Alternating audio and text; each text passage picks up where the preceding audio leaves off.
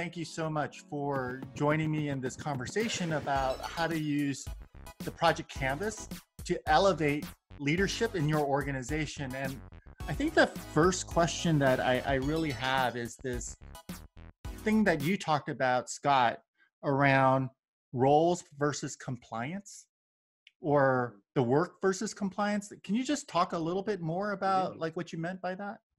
Sure. I think, we as a system, when all the standards changed and we had such massive change to drive, we just basically created a compliance-based system. Like, have you done this? Have you done this? Have you done this? Have you done this? Check, check, check, check, check, check, check. You're done. Move on to the next thing. The problem with that is that all of a sudden we have all these really talented, gifted leaders, and we're hamstringing them because we're reformulating their minds around a compliance model and limiting their leadership growth and what they're able to do at their buildings. So, making that switch from compliance to let's identify the tasks, let's put our best leaders on it. But then at the same time, in that process, we're developing that next generation of leaders or that next round of leaders to step up, because we're giving them opportunities to lead and they're seeing the purpose behind the work that we're doing. Yeah, I like that. And I mean, really also what you're saying is you're giving some autonomy at the front line where the work is actually happening. Mm-hmm. And so, Jeff, can you talk a little bit about how you're helping people change their mindset around this? Because I'm imagining they're just not used to it. And I'd be curious, like, how do we change people's thinking around this? Because it feels ambiguous and unsafe in some ways for them. Well, I think it is a shift in, the mindset of how we look at how we would traditionally plan for something. But when you get the opportunity to see the different roles and can capitalize on people's different strengths, and they're actually seeing how their strength can be an asset to the bigger picture of the organization or of the project that you're working on in that particular moment, they'll see that the actual Project Canvas breaks down some of those barriers and insecurities to where they're not going to go into the project wondering what their role is and wondering if they're going to have, feel comfortable about it. And then at the same time, there's the support if they do want to step out of their comfort zone and have the different people on the team help them grow professionally and in whatever the particular project may be. Yeah, I like that idea of how you're like elevating all of the people resources that you have and looking across the district to see where the needs are, and how do you empower the team to create and do the work and kind of have ownership of the work, as opposed to you owning a lot of the planning and the tasks and then delegating those things. One, can you describe a little bit about that shift, and then some of the realizations and ahas you gained just in terms of your own leadership style and the benefits of that? Yeah, absolutely. When we started the Project Canvas, me and my leadership team started working through the roles and started at, when we did the whole identifying, grouping them together, and then naming that role. What sounds like a good name for this role? And as that happened, we started saying, well, this fits that particular teacher or that particular team member perfectly. Like, they would be so good at that role. And so then when we brought the group together of people that we had thought would be good with this, before we did anything, we named the roles, and they started self-identifying themselves. They started being like, oh, that's going to be that person. Oh, that'll be me right there. And they were right. Like, they hit the nail on the head. So it was just so eye-opening for me that I had all these people who are wanting to use their strengths and have these great abilities, that where I was trying to control and maybe not give them extra work to do, or try to make sure myself that things were done the right way, that I was actually possibly making a project not be as successful as it could be, whenever there are people who could take every aspect of that project and make every part of it so much better. And I'm growing leaders, and I'm hopefully making a place that someone who wants to grow now wants to come to my schools. So it's actually making my whole school better, because now this is a place, hey, that's where I want to go, because they involve me in the process. So it's helped in so many different ways. I know that it feels like letting go of those controls seem a little bit sketchy to get the work done sometimes. How long does that actually take to, like, for your mindset as a leader Mhm. to change, you think? It's probably been the most challenging part, and it just requires discipline on my part because what I realized is like I've always envisioned myself as a really collaborative leader because we sit around the table and we make decisions together.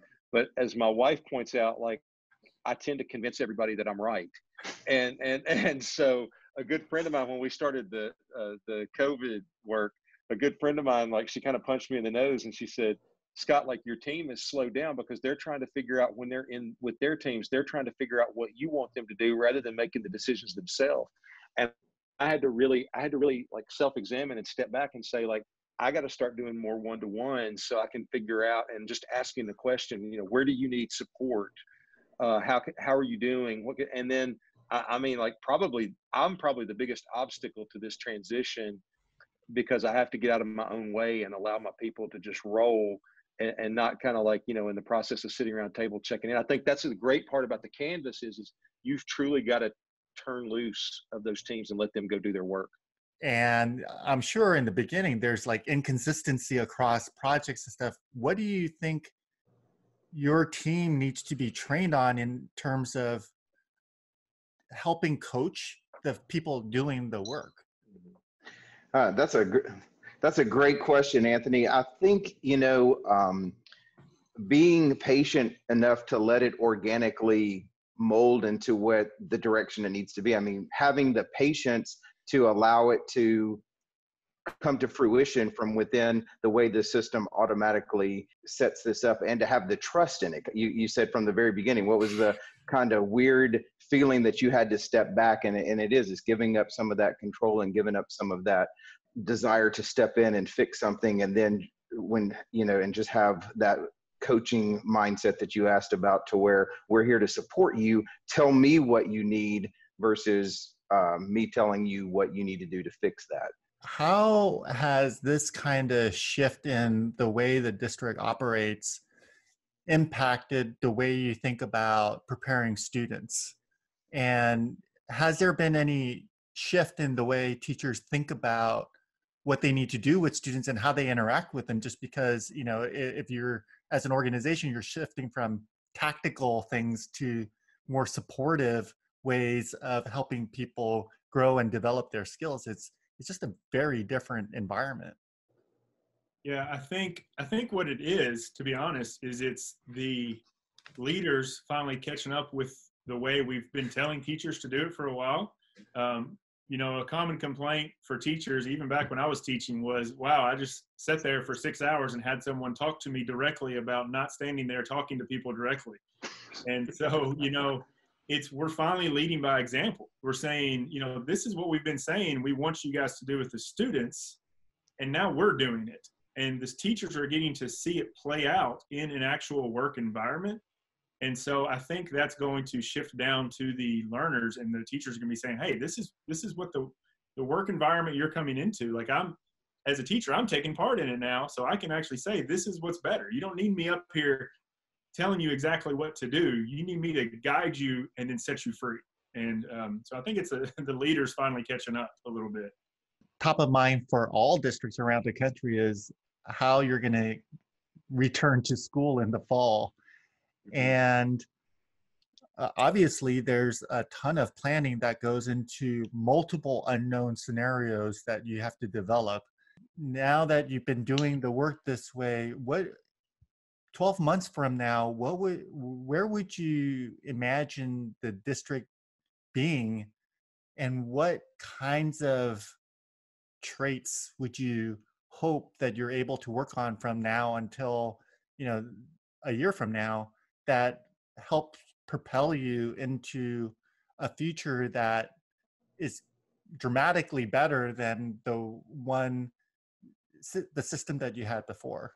So, and it's interesting because with the parents being the ones being the primary deliverers of instruction and teachers having to learn how to support, it changed that relationship dramatically than before when we got. So that's a trait that I would hope we can build in and communicate, is that parent-teacher communication is not driven by problems, but is driven by partnership and working together for the common good of the children.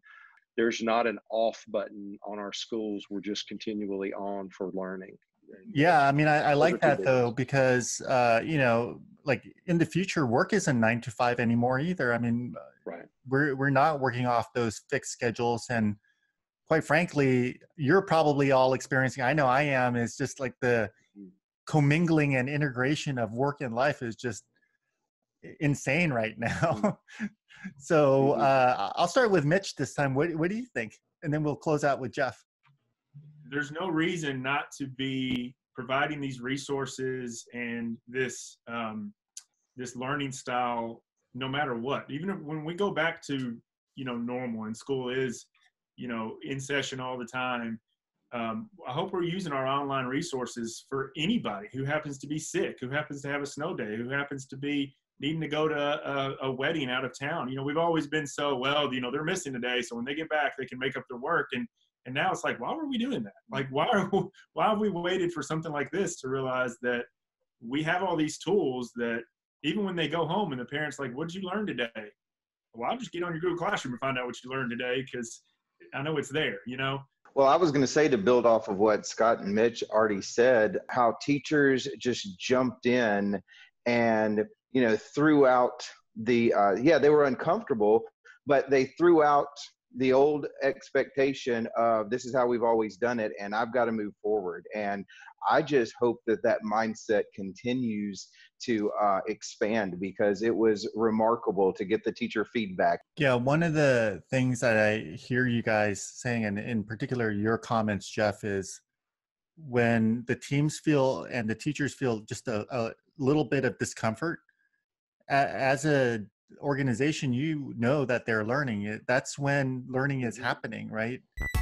It's just like zone of proximal development for kids is, if it's too hard, then they're going to feel like they're failing. If it's too easy, then they're going to be disengaged and not pay attention. And when you're able to calibrate your professional learning so that people feel just enough discomfort where people are growing and expanding their minds,